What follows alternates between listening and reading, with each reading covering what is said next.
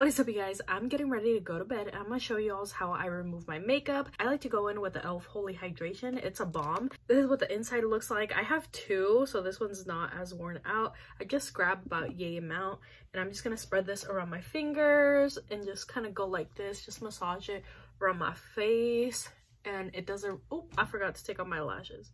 Oh, don't do that. So the best way is just to massage it between your fingers and then run it through. This just removes every ounce of makeup. So when you go in there with either a paper towel, a removing cloth, or anything like that, it's just gonna come off. So when you cleanse, you really don't have to scrub anything. Then I grabbed this little contraption that I got from Dollar Tree, and it's already wet, so I'm just gonna kind of like rub off that product. So just remove it like this. And this is my makeup. Just gonna flip it around. And now I'm gonna go wash my face, but that is how I remove my makeup. It's so easy, so simple, and affordable. See y'all in my next video. Bye!